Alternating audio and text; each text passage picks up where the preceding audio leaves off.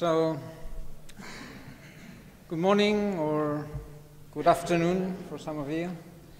Welcome again to this first session of the IPARCOS Colloquia. Before I go to this colloquium as usual, let me remind you that every month we will try to have one of these.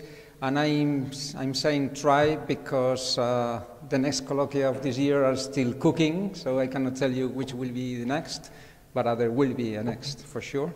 So our speaker today is Jorma Louko from the University of Nottingham. First time I met Jorma was like ages ago, like 1991 or something, I guess, at MIT. And well, we've met quite a few times afterwards, but that looks like a prehistory to me. So I was still doing my PhD thesis, so really it was prehistory. So Jorma did his PhD thesis in Helsinki, Cambridge, and Copenhagen in a superposition probably of these places. According to what I understood, it's kind of a pretty good description, right? And then he went for quite a long time to North America, so he was a postdoc in Edmonton in Canada, also in Milwaukee, not particular order because I cannot remember, also Maryland, also Syracuse, and then he went again back to Europe to the Albert Einstein Institute. And after all these few years going around the world, he established in Nottingham where he is now. And since then, he's been doing work, apart from quantum cosmology, probably in the early days. Then he turned into quantum field theory in curved spacetimes, which is the kind of topics that he's going to talk about. And in more recent years, it's not only in spacetime, but also trying to mimic this sort of quantum field theory in curved spacetime phenomena in the lab, right? So the best thing that I can do is let you talk. So thank you very much. Thank you very much. Is the microphone on? Yes. Thank you. Yes, thank you very much for the nice introduction. Thank you for the invitation to visit Madrid and talk today.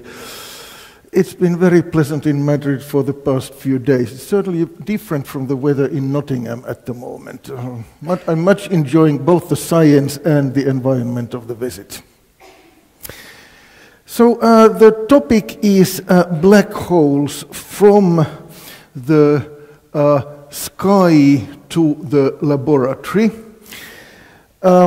I'll put up a plan of the talk in a moment, but I'd like to start, before we go up to the sky, I'd like to start with a very down-to-earth question. Okay, so here are photos of three scientists. You can see they are not pictures taken yesterday, they're 100-something years old. And that, in part, explains the lack of diversity in this roster. If we give a talk like this, a colloquium like this 100 years from now, and we start with a similar roster, it will look quite different. But this is what we are stuck with for today. So here are three scientists, and I'd like to start from a very down-to-earth application, namely satellite navigation, global positioning system, Google Maps or similar. So of these three scientists, two of them did something that is essential for the global positioning system to work. So I would ask you to pick the odd one out. And I should say that I've usually asked this question to pre-university persons who are in their last years in school, and there you get people who know something about this roster, but other parts not so well. Now you are a much more mature audience, so I'm expecting you to do much better. So, ladies and gentlemen, if we start from the left, from physical appearance or from other clues in the picture, can you tell who this person is? I should say I'm inviting suggestions from undergraduates in the first instance, please. Okay, anyone brave enough to suggest who this person on the left is? Yes? Excellent. It is James Clerk Maxwell, right? And the thing he's most famous for is, of course, Maxwell's equations, electromagnetism, predicted radio waves. Okay, could have something to do with sat-nav. The person in the middle, the physical appearance, I might not be so familiar with it, but there's a big hint in this picture. Who do you think this one is? Yes. Say again?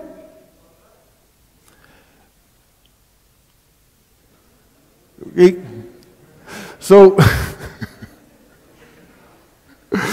right, so the physical appearance, it may not be that distinctive, but there's a big hint in this picture.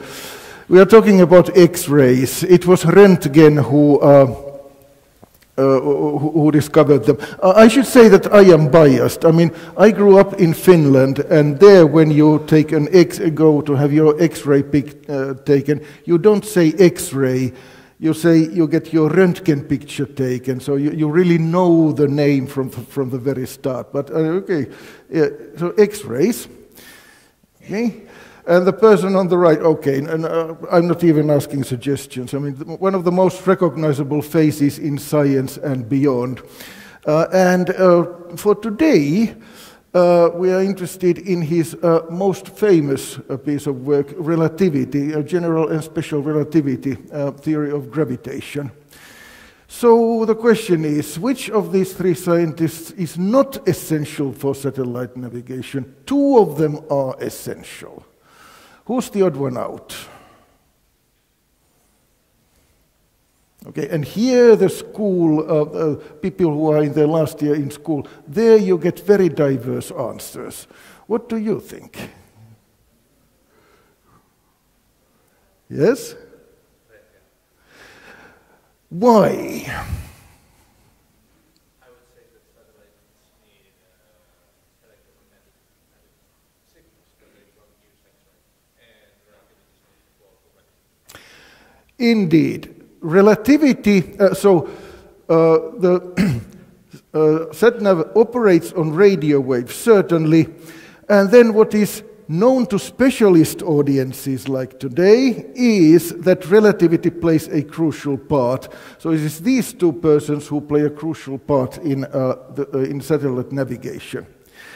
So I'd like to start from there. I'd like to recall why in satellite navigation Einstein is needed.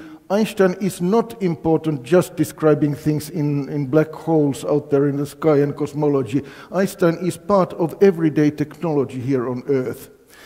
And from that starting point, we'll go up to the sky. I'll show some pictorial evidence of why we are quite convinced there are black holes out there in the sky. Okay. And then towards the laboratory simulation, I'm asking, why would you want to simulate black holes in the laboratory? And for that, I will need a short theory interlude, and that has to do with how you extract energy from black holes, both at the classical level and at the quantum level. And that gives the motivation then to think what has been done in laboratory simulating black holes, what is in the process of being done. Okay, and that is ongoing research here and now.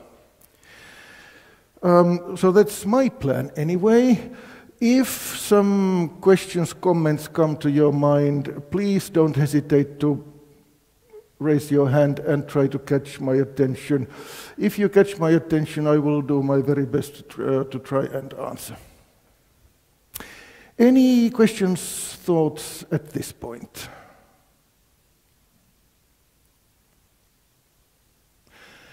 Okay, so let's spend two overheads recalling where these Einstein corrections in global position in the global positioning system come from. I've got here a cartoon of how the global positioning system works. Okay, so I confess I made it myself from scratch, so the quality of the artwork, it does not live up to the, what was the museum where I was this morning? Soroja Museum. I spent a nice hour and a half this morning at the Soroja Museum, and it really puts me in shame. But okay, so here's a cartoon of how the global positioning system works. So there are these satellites orbiting the Earth on precisely known orbits. Each of them has an atomic clock, a very precise clock, and a radio sender that sends the time signal of that clock. Okay? And then that time signal from that clock, it comes with radio waves. There's this person here on Earth. If you look very carefully, you might see the cell phone in the hand. Okay, so there is a receiver of those signals. And if at the same time there are 4 satellites there above the horizon, you get 4 signals. They all come with slightly different time delays. So from those different time delays of those different signals, the software in your smartphone, they can compute where you are, latitude, longitude, and elevation, and the time where you are. So 4 satellites, 4 data points, you can measure those 4 numbers. SatNav tells you where you are. And of course, this does not look particularly impressive, does it? It's almost like school-level mechanics and geometry. Okay, trigonometry, it needs to be 3-dimensional trigonometry, so might not be standard what you do in school, but it's something that the ancient Greeks would have had no problem with. They would have understood perfectly well what's happening here. But this is only part of the story. This does not let the global positioning system work. To make it work, you need Einstein. And there the issue is what is happening at these satellites. The satellites are up there, they are moving. Einstein tells us that the time up there in the clocks, it's not quite the same thing as the time down here on Earth. There's nothing wrong with the clocks up there. They are precise atomic clocks, but Einstein tells us that this very notion of the time up there in those satellites, in their trajectories, it's not the same thing as the time here down on Earth. How you do the calculation? Well, so here you use Einstein, and in particular you use the general theory of relativity. You need to use Einstein's theory of gravity to do it. It's a full general relativistic calculation. But as the gravitational field is weak, you can, if you like, you can split the effect into 2 parts, attribute it to 2 effects within general relativity. One is the orbital velocity of the satellites, and if you really push the terminology, you can think of it as a special relativistic effect. It's a motion effect. Okay? And there, this velocity effect says that compared with the clocks down here, the satellite clocks, they run slow. And you can put a number to it, it's a few microseconds per day. Okay? Then there's the second effect, the genuinely general relativistic effect, the height. We are in the gravitational well of the Earth, and we down here on Earth are much deeper in the well than the satellites up there. And because of this gravitational time delay effect, or time dilatation effect, the satellite clock, compared with our clocks, they run faster. And you can put a number to it. That's some tenths of microseconds per day. You'll notice that the effects run in opposite directions, and it is this general relativistic effect that is the bigger one. You put those 2 together with the right signs, and the overall effect that compared with our clocks, the satellite clocks, they run faster by 38 microseconds per day. So if you didn't know about that, should you be worried? I mean, 38 microseconds, it doesn't sound much.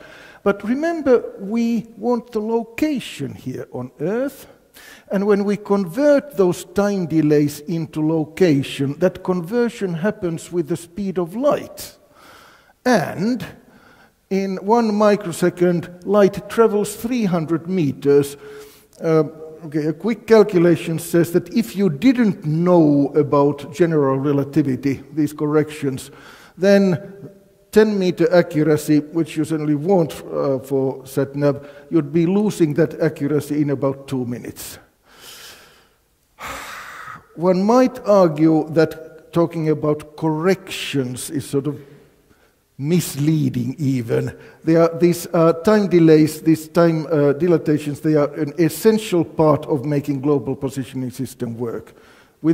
If we didn't know about Einstein, the system just would not work at all. If you put it in graphic terms,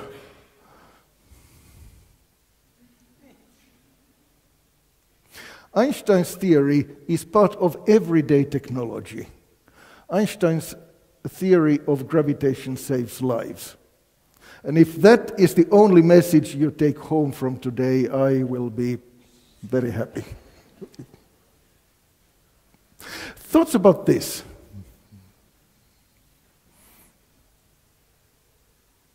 Okay, so Einstein is important with current technology, even here on Earth, in everyday settings. Let's go up to the sky. So black holes, a dramatic prediction of Einstein's theory, of course. Okay, and there was a long and tortuous history from the 1915, 1916, when sort of first hints, theoretical hints of black holes came about and were not understood. Then it took decades to appreciate that these might actually have some role in astrophysics and that they might actually exist in the sky. How many of you have seen this Oppenheimer movie that has come out? Okay, very good. There's one place in the Oppenheimer movie where they refer to Oppenheimer's work on gravitational collapse in black holes, 1939. So Oppenheimer was known as a gravitational collapse person in those days. Right? People didn't talk about black holes yet in the 1930s, but they knew that something funny is happening to the stars.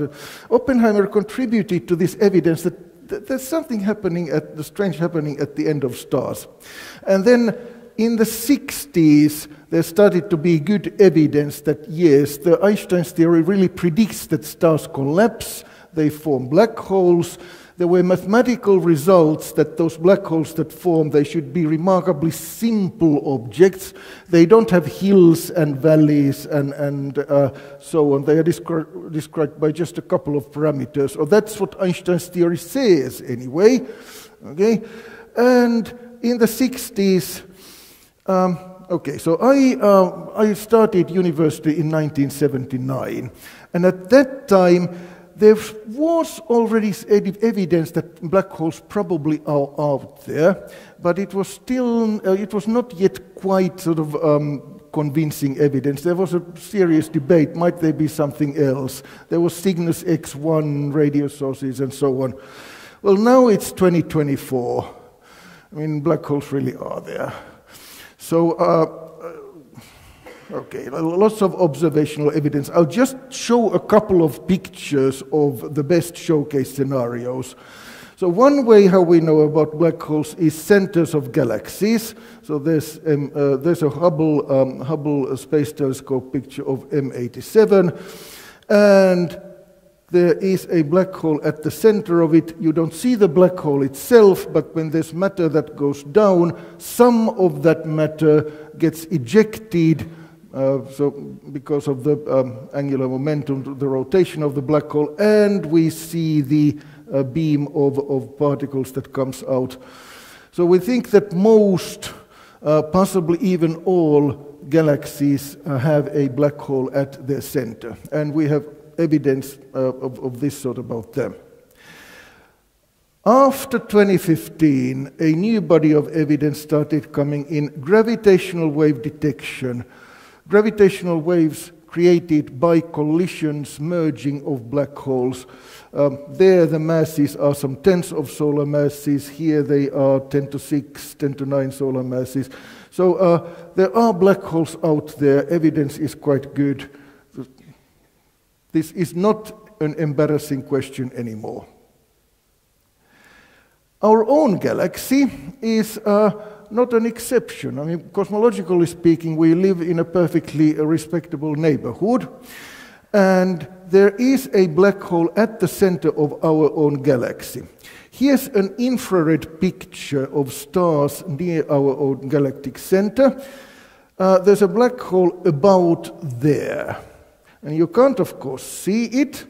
In this picture, you see these individual stars that are around the black hole. It's difficult to see those stars. It's the galactic center, so it's fairly close to us, cosmologically speaking, but it's in the galactic plane. And when we look at the galactic center, there's lots of dust and so on. You can't see their invisible light. This is not a picture taken in visible light. This is a picture taken in infrared. The infrared can get through the cosmic dust. So this is done by infrared astronomy. And so this observation of the galactic center in infrared, it's been developed over the past approximately 30 years at the Extraterrestrial Physics Max Planck Institute in Germany. And here's a snapshot. Okay, now if you go to the website, you see about 20 years of observations of how these stars go around the black hole, how these stars go around the black hole. You can follow the orbits of the individual stars. I did not have the presentation technology to show the movie over here, but what I can show is a cartoon of what we see about the orbits. There's a selection of those orbits. Over the past 20 years, a few of these stars have done a full circle around their orbits, some only part of their orbits, but we see those motions of those individual stars. And that tells us there is an object there. It's a few times 10 to 6 solar masses. And from those closest by orbits, we know that the size of this object, it cannot be much bigger than our solar system. So if you think how large that black hole actually is, it's approximately the size of the orbit of Mercury. But these closest passing by stars, it's about 3 times the size of our solar system. So that much mass in such a small space, there's no other object we know of than a black hole. That can be there. So this is really quite good evidence. And this evidence has been in development over the past 20, 30 years. Over the past few years, through the Event Horizon Telescope, we have even better evidence. So Event Horizon Telescope, so it operates on radio waves. It's radio astronomy. So it's a global enterprise, telescopes all over the globe, and they collaborate to do these pictures. And a few years ago, they shot a picture of the M87 galaxy, the one that I showed earlier on, and there's this 10 to 9 solar masses object. So this is radio waves. It's not true colors, right? It's not visible spectrum, but it is radio waves, and this illustrates the distribution of those radio waves. And there's the black hole, and there's how those radio waves are going around the black hole, how the black hole bends the space-time around it, and you see this halo around the black hole. So that was a few years ago, or well, 5, 6 years ago. Then Milky Way, so as the black hole there, it is much closer, but it is in the galactic plane, so it's hard to see even in radio waves, so there was more work required to reconstruct this picture. But in 22, the picture is there, and it is evidence there is black hole there at the center, and there is this halo of, that we've observed in radio astronomy. So the evidence really is good. Black holes are out there in the sky. They are part of everyday structures in astrophysics.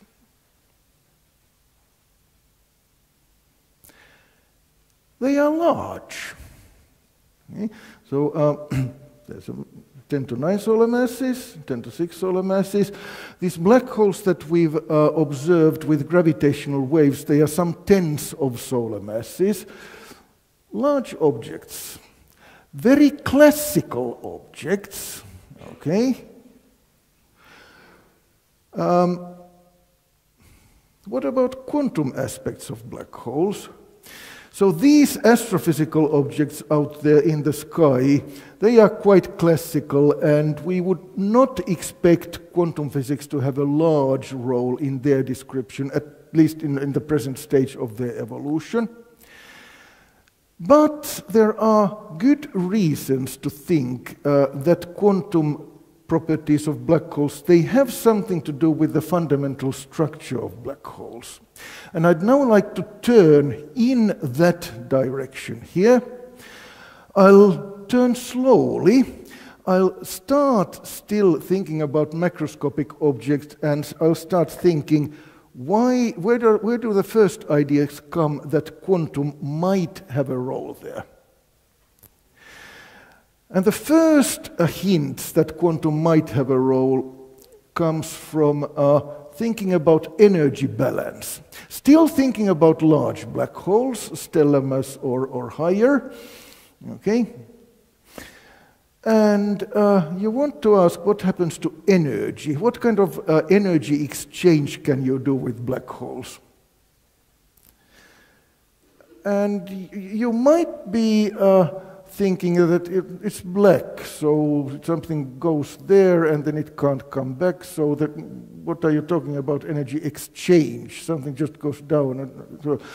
But in the 60s it was realized that it's not quite that simple. So the key word here is something we call Penrose process.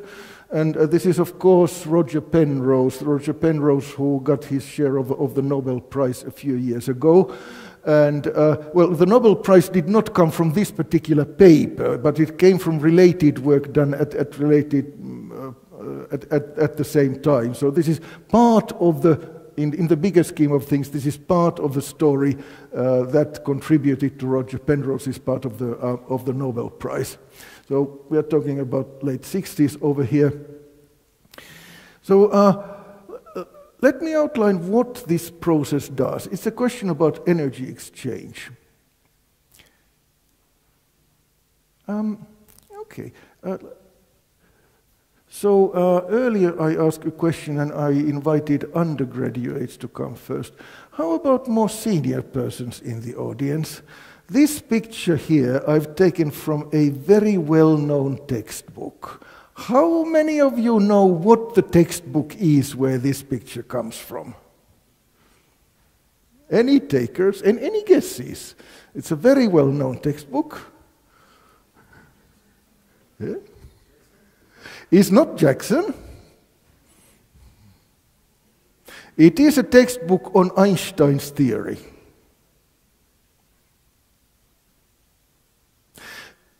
So I should say that in the visitor office in which I am here on the second floor, there are a number of desks, and there's one desk there with some books and there. And there's a copy of this book open there on that desk. It's not open on that particular page, but there's a copy of that book there. Any takers? Yes? Hawking and Ellis, they have a textbook from the very same year, okay, 50 years ago, but this is the other one that came out that year. Yes? Wheeler, Misnethorne-Wheeler, gravitation.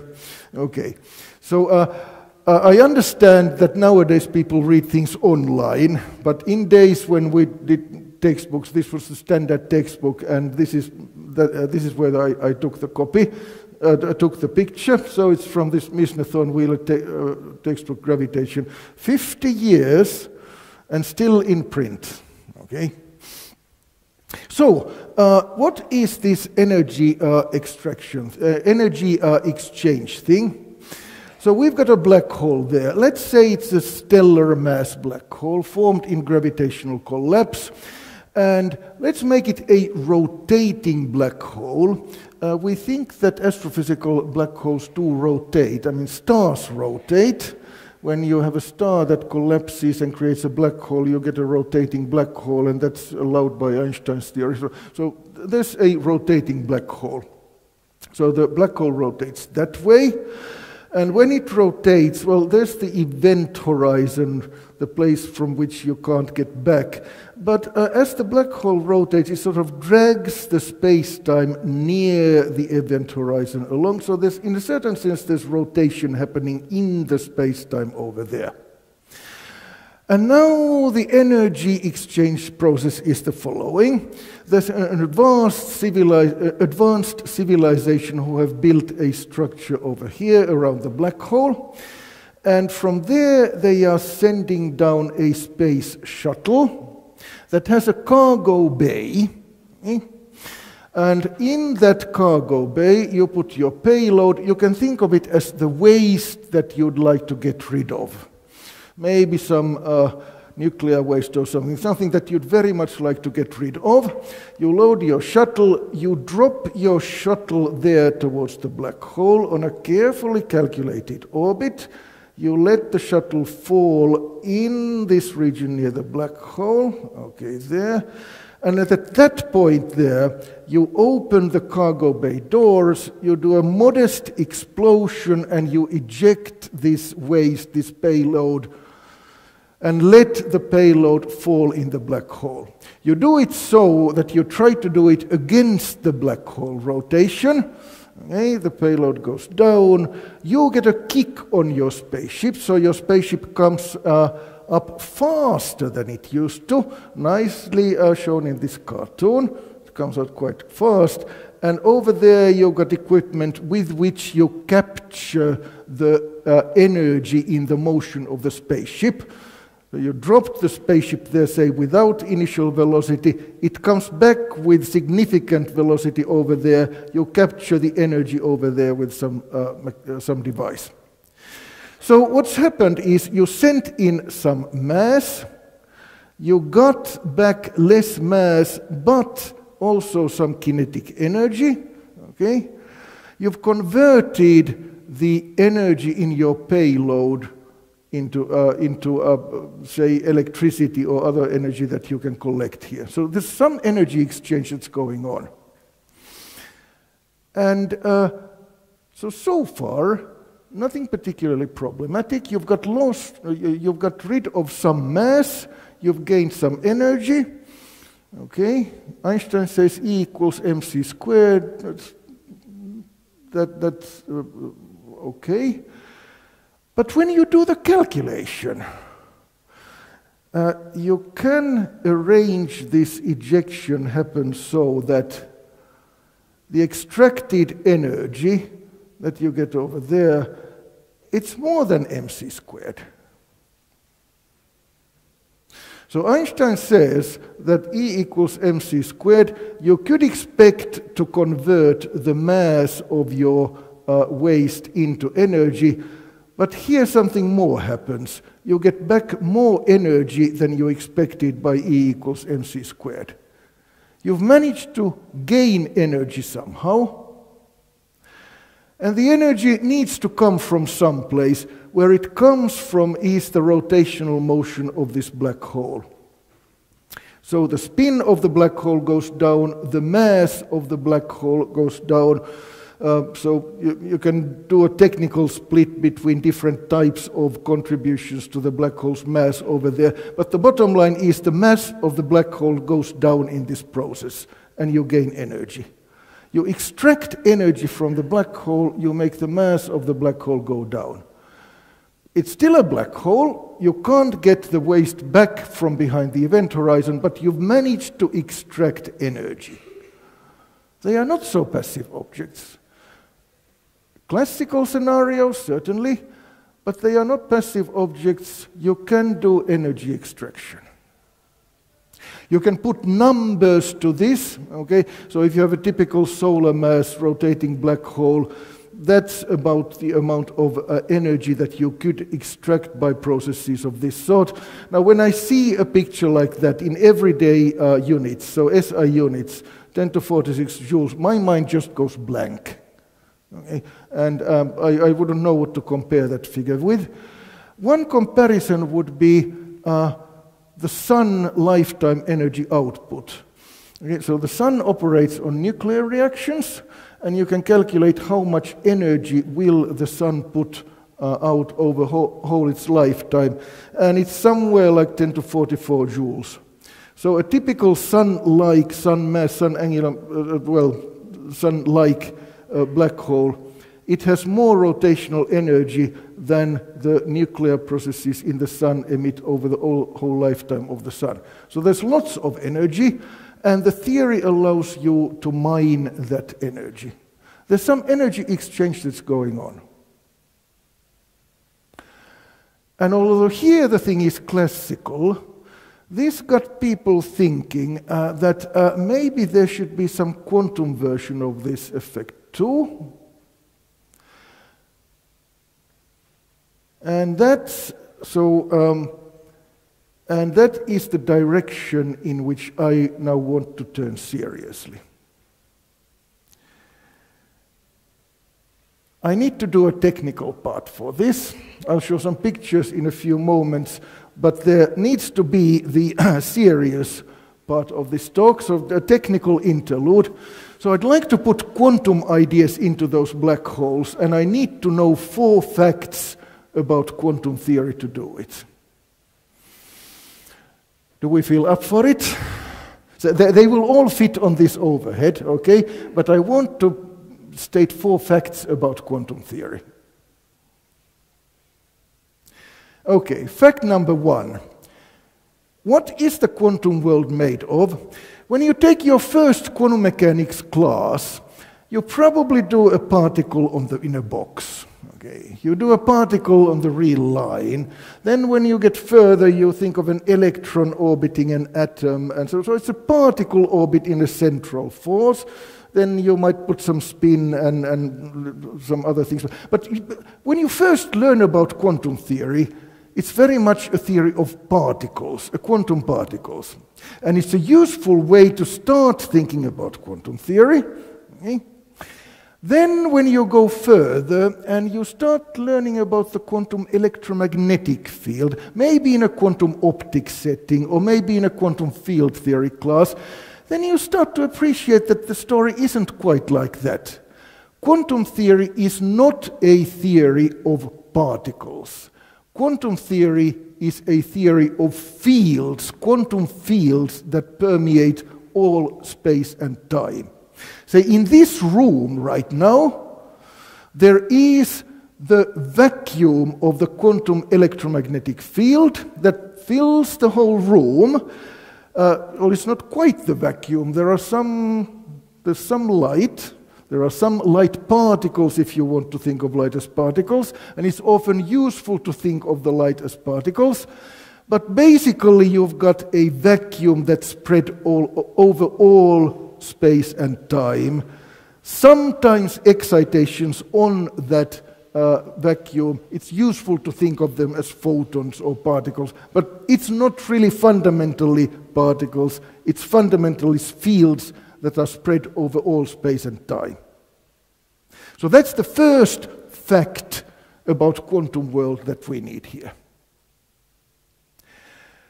The second fact is that fact number 1 is not just empty talk. It's not just empty description, some verbal description of terms that you have appearing in a calculation. It's something that can be experimentally measured, something that has been experimentally measured. So the quantum vacuum that is spread over all space and time, it has tension, and it's something you can measure in the laboratory. And I'd like to illustrate that with the help of this mechanical device here. Okay, slinky. So it's an off-the-shelf slinky. I got this from a standard toy store. But I'd like you to imagine that this slinky is the quantum electromagnetic field. I appreciate the analogy has its limitations, but it really works much better than you would think. So let's think that this is the quantum electromagnetic field. So the way I'm holding it now, not much is happening. This is like the vacuum of the quantum electromagnetic field. It just sits there. But it nevertheless is there, and I can feel that it is there because there's a slight force between my hands, trying to pull my hands together. This is exactly what the quantum electromagnetic field does when you hold it between two, well, not quite hands, but say between two conducting plates. If you put two conducting plates close to each other, there's a vacuum there between those plates. There is a vacuum that pulls those plates together. And that's something that can be measured. It's something that has been measured starting from the 40s. Very good observations started coming up in the late 90s. So the place where you first do the theory calculation, as Casimir did it, was between two conducting plates. That's not how you do the experiment. I mean, it's hard to have two conducting plates that would be very close to each other in a controllable way. The way you usually do the experiment is that you have one conducting plate that's horizontal, then you've got a large sphere, and then you slowly lower the sphere towards the plate, and so that gives you a much more controllable environment. But you can measure that there is a small attractive force between the plate and this conducting sphere, and it comes from the from the vacuum of the quantum electromagnetic field. There are no particles there; it's just the vacuum still, but the vacuum knows that there are these boundaries for your space-time. The vacuum has tension. This tension has been measured. It's a genuine effect, and it's not a particle. It's real experimental evidence that quantum theory is a theory of fields.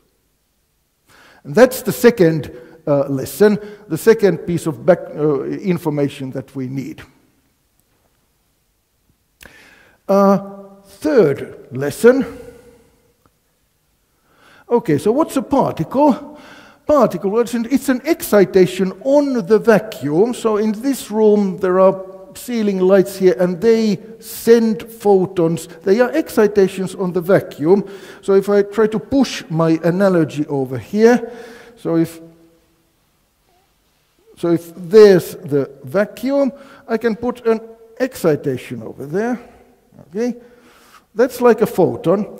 I can even do a polarized photon that way and a polarized photon that way. The analogy really works better than you'd think. So particles, they are excitations on the vacuum, and then with them you can start talking about the sense in which they are localized and how accurately and so on. Okay, and the last lesson is, well, how did I put these excitations on the vacuum? I did not bring with me a bag of excitations in which I would put one here on the slinky. You saw what I did. I did this. I moved the boundary. And the same thing can be done with the electromagnetic field. So if you imagine that you have some sort of boundary conditions like conducting plates, if you wave those plates, that puts photons in your field. That creates these excitations, these particles. Disclaimer, this isn't how we usually create photons. The ceiling lights in this room certainly don't create photons that way. They operate quite differently. But it's been understood since the 70s that this is how you can create photons. It's difficult to do it in practice, and with strictly mechanical motion, we haven't even been able to do it at all. But about 10 years ago, there were some experiments that showed if you simulate mechanical motion by electrical boundary condition on a tabletop waveguide, then there you can experimentally verify this phenomenon that if you change a boundary condition, you create a particle. So what those did was they did basically a waveguide version of this. They changed the boundary condition at one end, and that created new particles. And that was a genuine measurement. We talk about the dynamical Casimir effect, right. So you can create particles by moving boundary conditions. And these were the 4 pieces of background that we need to appreciate why black holes might be interesting quantum objects. Shall we? Okay, so we are now in the 1970s. So it's difficult to create particles by moving boundary, but it's possible. So what's the most drastic place in cosmology in the sky where you can think of moving space-time or dynamically evolving space-time? Well, it's of course this a star collapse that Oppenheimer worked on. The space-time is highly dynamical there, right? And so you can certainly expect that when that during that star collapse, or any fields that live on your space-time, say the electromagnetic field, there are some quantum excitations that get created there, and it's a messy process. Okay? And then you can ask what happens after the star has collapsed. The black hole settles down to a stationary state. What happens to all of those particles, as it were, that you've created? The conventional wisdom was that all those excitations, well, there are some at intermediate times that they should die away. And that brings us to the mid-1970s and to a face and name that you recognize. Hawking did this calculation, and the outcome was, as I am sure you have heard, that after the star has collapsed, the black hole, it continues to radiate these quantum excitations. Okay? And this is the celebrated Hawking radiation prediction. I should mention that, this is called Hawking radiation for the deserved reason that Hawking got there first. He wasn't the only person working on it. There were groups of people working on similar ideas. There was Leonard Parker and his group in Milwaukee, one of those places where I was a postdoc several years later, working on similar ideas. There were people at King's College London. So these ideas were very much in the air.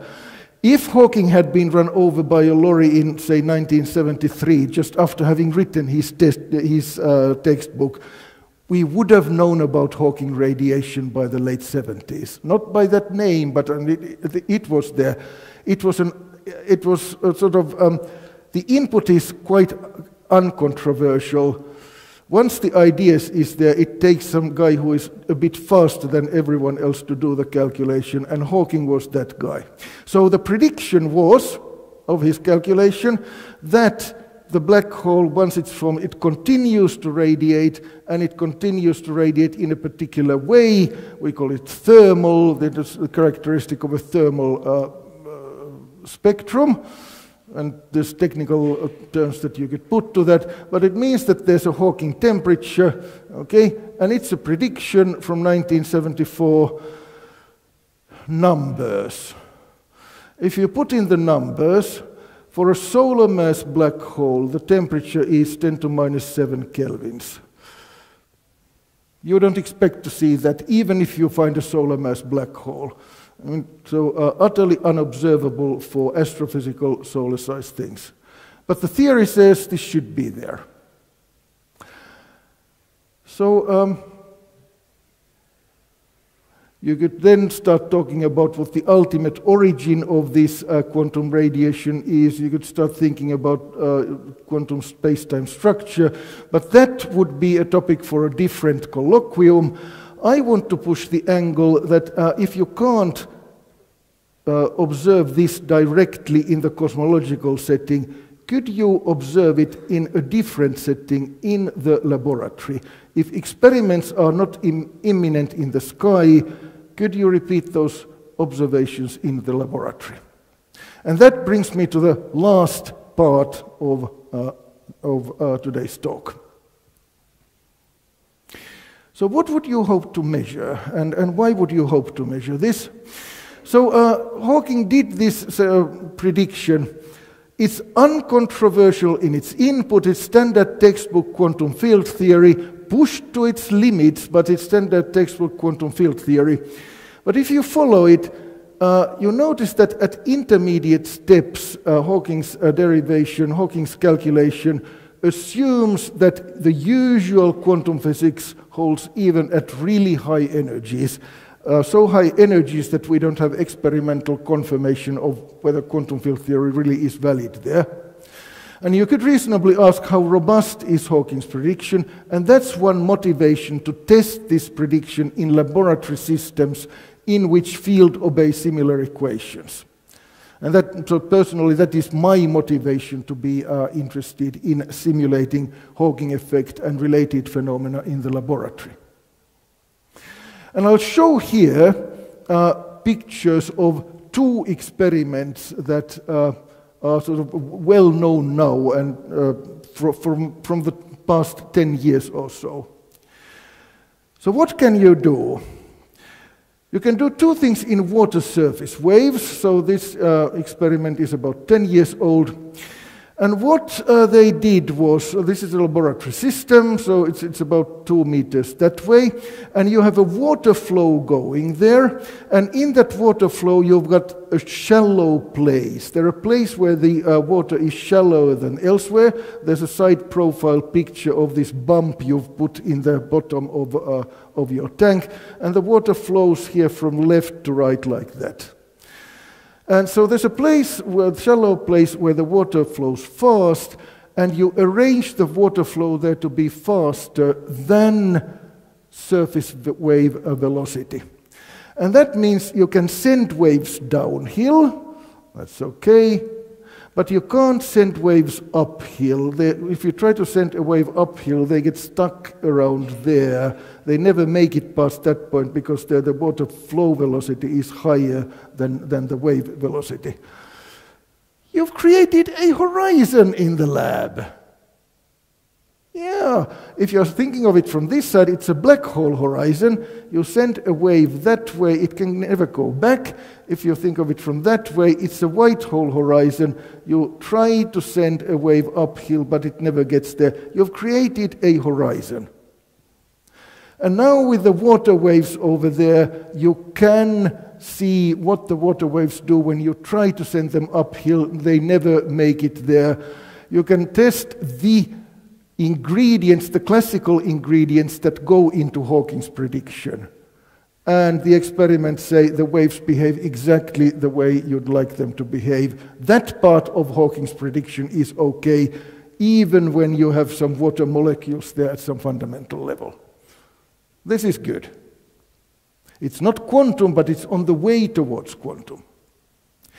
The second piece of classical evidence here, this comes from about 5-6 years ago, and this was an experiment done at Nottingham, again by Silke Weinfurtner's team. And this is a snapshot of, well, you can see what it is. It's like a bathtub vortex, right? And that's exactly what it is. It's in a water tank in Silke's black hole laboratory in Nottingham. I mean, not every physics department has a black hole laboratory. We in Nottingham have one. And there's this water tank there. It's about 2 meters by 4 meters, and there's a drain hole in the middle of it, and this is a snapshot of the water waves there. You can see that there's rotation going on. This is a simulation of a rotating black hole. Okay? So you send a wave down. If it's far enough down there, it can't come back anymore. This is a simulation of a rotating black hole. There is a horizon there. There's rotation. What would you hope to test over here? Well, remember the picture from Miss Nathorn Wheeler? There's this energy extraction process that's supposed to happen in rotating black holes. Here's a laboratory version of a rotating black hole. Let's go and test the energy extraction thing over here. And you can do that. Now, we don't have a space shuttle that we could send down there and open the cargo bay doors, but what you can do is you can send waves, and you can see what fraction of that waves comes back and what fraction goes down, and how it depends on the wavelength and so on. And here's a snapshot of those measurements. So there's the drain hole. There's the drain hole. There are these waves coming from the left, and you can see they come with different wavelengths.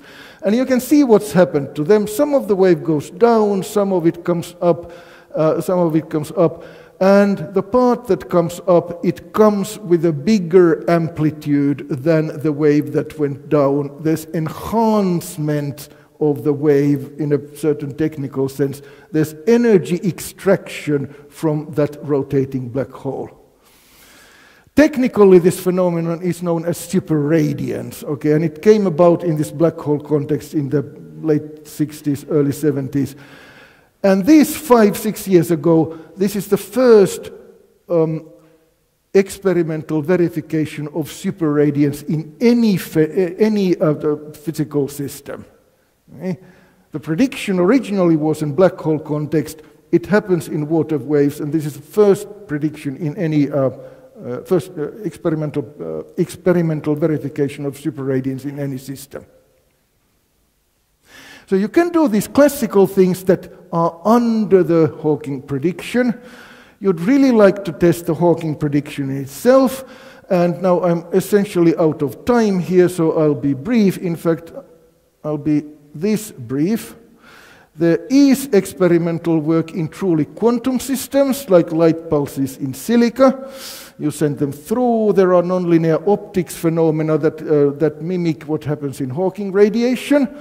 You can do things in ultra-cold matter systems. So we talk about Bose-Einstein condensate, very cold atoms where you can slow down speed of waves. And there is a set of experiments since 2016 by Steinhauer in Israel.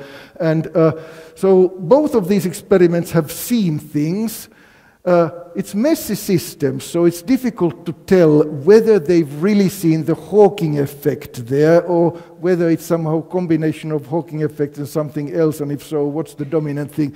But especially with the Steinhauer experiments, the evidence is really getting quite convincing.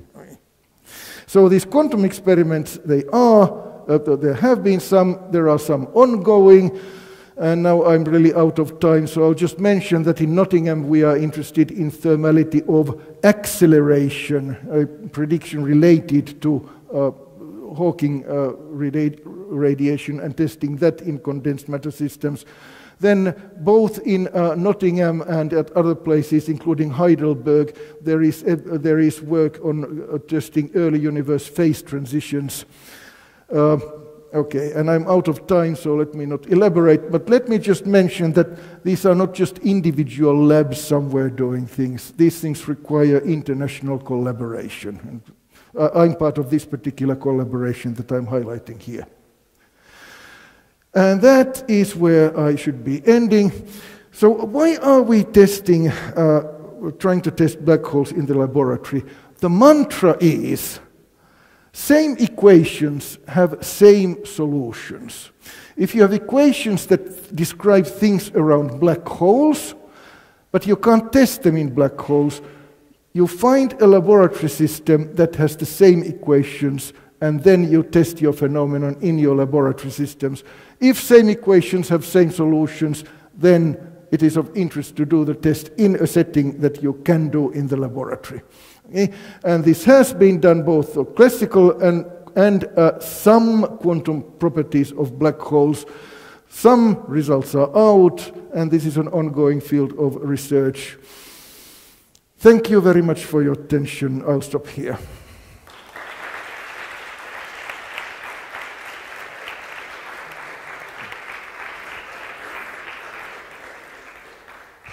So thank you very much, Jorma, for a very nice talk. So we've got time for questions.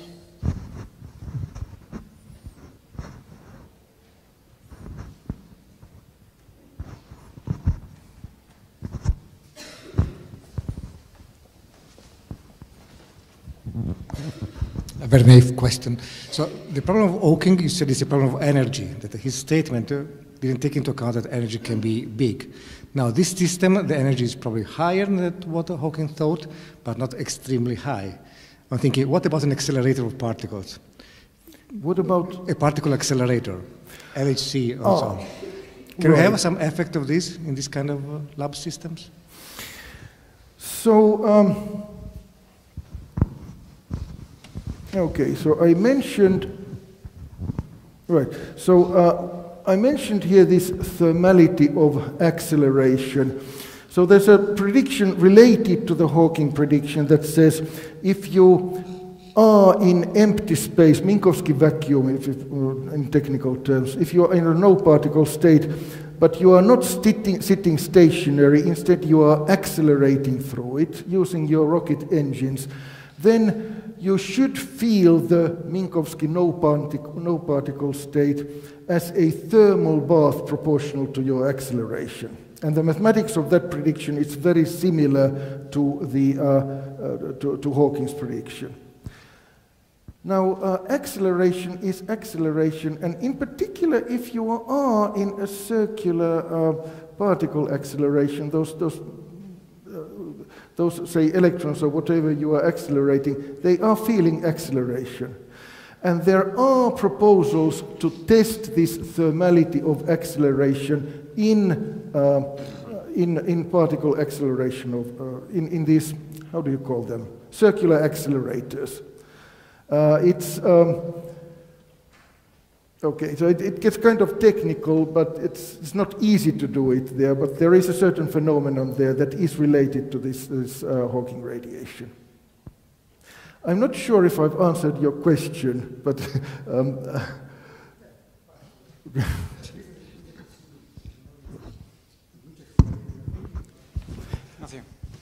well, so I should say that this idea of testing the thermal acceleration by the thermality of acceleration in a beam, this idea came from CERN and the Alice experiment, perhaps?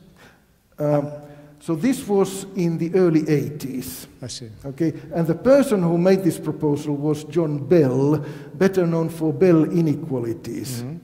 So it's it had to do with spin depolarization of the particle beams. Okay, but it has not been done. Okay, the spin depolarization itself is a well-known phenomenon, but relating that to this thermal acceleration, there's sort of a theory gap between doing that. Understand. So thank you very much for the talk. It's been great. So I'll take home the message that general relativity saves lives. I'll also take home a second message, which is that I need to get a Slinky for myself. And my question is related to the end of your talk. I'm wondering if you can elaborate a little bit more on how to simulate black holes using Bose-Einstein condensates. Right. So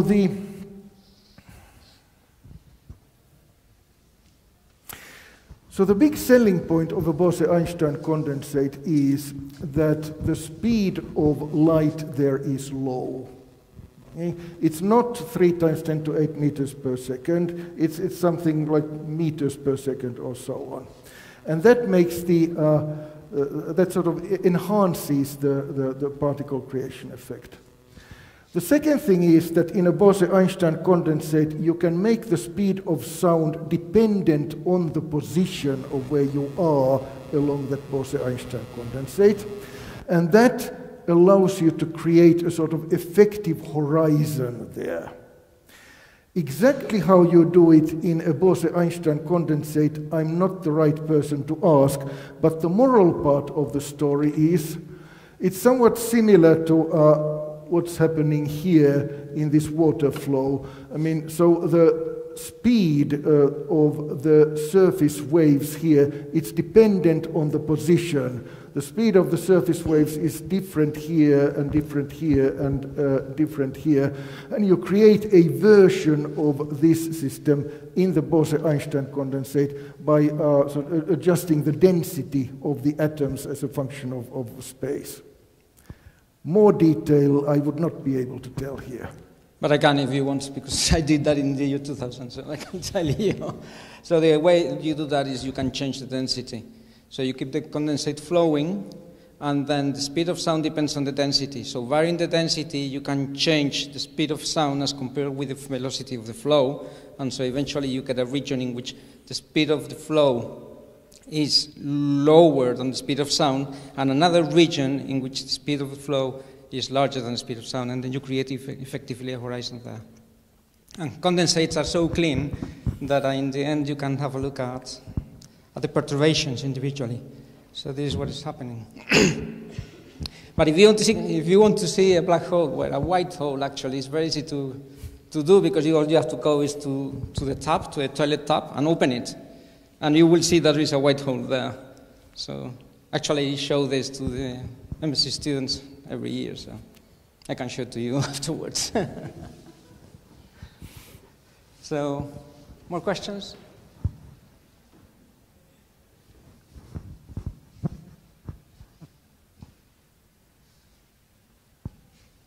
No? So thank you very much again for a very nice talk. Thank you very much.